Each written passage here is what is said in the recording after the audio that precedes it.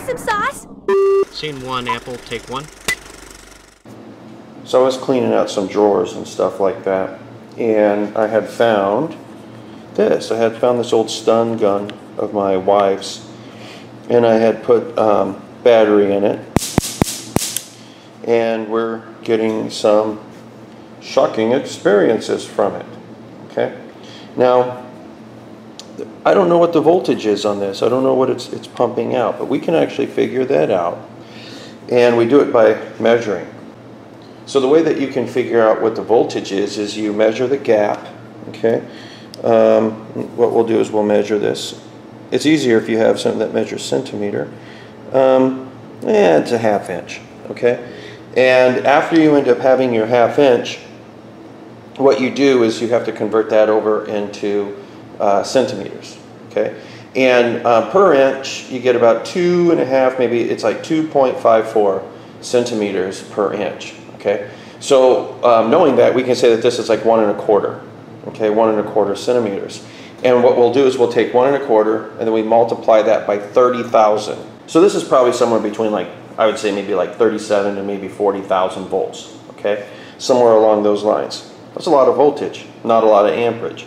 After I saw that this was working, immediately I started thinking about capacitors. And I was thinking, what would happen if I hooked a capacitor up to this and went ahead and gave it the old turn on? What would happen? Would the capacitor explode? And for those that are unfamiliar with capacitors, let me give you a brief rundown. A capacitor is an electric component, okay, and we end up having two plates with two leads coming off, and in between these plates we have what is known as a dielectric, and the dielectric is something that's like an insulator. It doesn't allow these two plates to touch. Okay, but what happens is every capacitor has a voltage rating. Like this particular one right here says that it's got 25 volts, and that is the voltage that this dielectric breaks down. Okay, and if it breaks down at 25 volts, then we can have electricity pass from point A to point B. Okay, generally when that ends up happening, you end up having a capacitor that goes kaboom. So now generally what will happen is on the tops of a capacitor, like this is an electrolytic, we see that it's negative on one side, positive on the other. We have these marks, and this is in case something happens inside here and it explodes, it goes poof and it'll come out of the top. Okay, that's what that's for. But I am wondering, what is the voltage? 25 volts on this. I'm wondering if I end up sticking a couple of leads right here and it goes over to the stun gun, you know, that is 25 volts compared to like 37,000 volts. That's a huge difference. So I've got 3 different capacitors that I don't really care what happens to them. And what we'll do is we will take one lead here and we will place it. Let's do it on the large one first. I don't know which side is negative and I don't know which side is positive. Okay.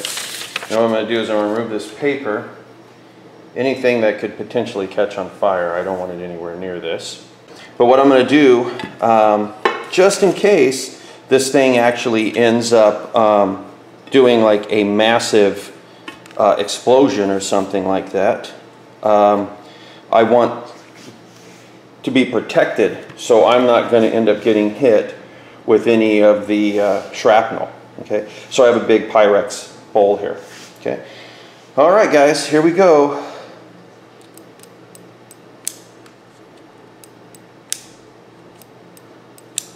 I'm not getting anything.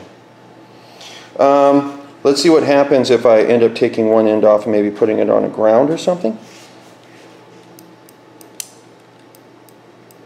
Nothing. Okay.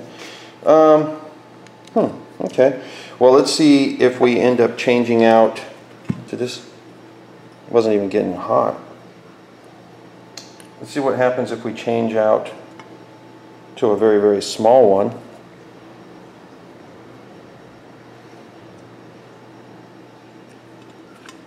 And this one says 10 volts. Okay.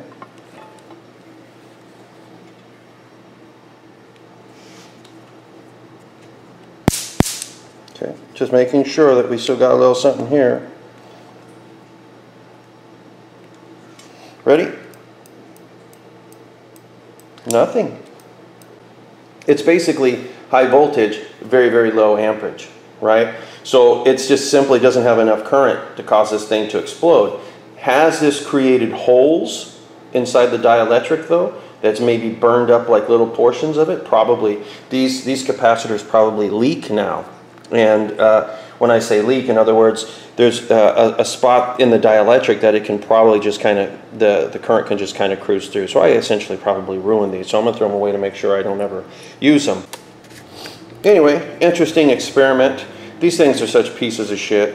When I was younger, I used to shock myself with these things. Me and my brother used to attack each other with them, see what we could handle. Of course, now I've got, you know, arrhythmias, and I'm afraid that if I shocked myself with it now, I'd probably go into cardiac arrest. But back in the day, it was kind of a joke.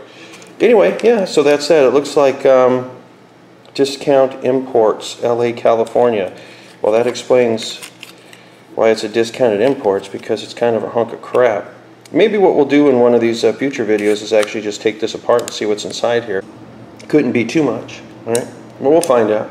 But anyway, guys, that's that. That was an interesting experiment. I was just curious to see what was going to happen.